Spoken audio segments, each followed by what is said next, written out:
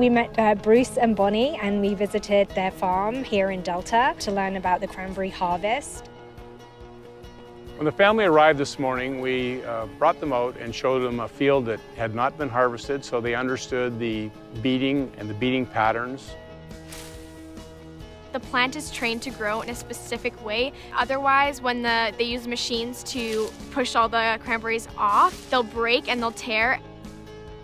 Then we took them to a bog that was being beat and showed them how the beaters work and knock the berries off. And then we proceeded to another bog where the booming occurs, where we would start lifting the fruit. Going into the bog was very interesting.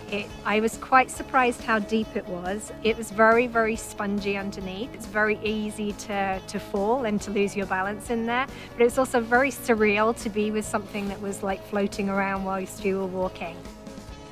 I was thinking who's going to fall over first. It was fun watching them walk out there. I also thought that the water was going to be freezing cold and I would be shivering, but it was actually pretty warm. Kind of felt like a little hot tub. The water comes from the Fraser River and it goes through a pumping station. We rely heavily on the Fraser River for our spring water, for frost protection, our summer water for irrigation, and particularly for our fall water for harvest, where we use great quantities of water.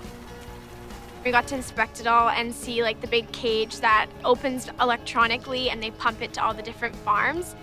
Salt water is heavier than fresh water. Delta, of course, touches on the ocean, so we're easily impacted by tides. If global warming causes the sea levels to go up, we will have more problems with salt. I think the surprising part was how far the seawater actually reaches up the river. But when the tide goes out, the salt water and the fresh water actually mix, and that's where we can have some problems. And the cranberry itself is very sensitive to the amount of salt in the water. So they have to continually monitor the water which is being pumped into the dike system and automatically shut it off if the salt level gets too high. Well, the climate change models are predicting that sea levels are going to rise. We've seen some that predict that the flows down the Fraser River will be less. Those two factors alone could be enough to really jeopardize what we do.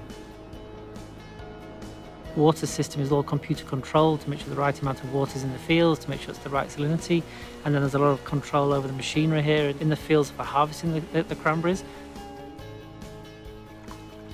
We think we grow a really healthy, good crop. We look after the area very well. It's a generational business, so we take pride in being stewards of the land. It makes you feel proud to be living in Delta and knowing that this is going on in your community.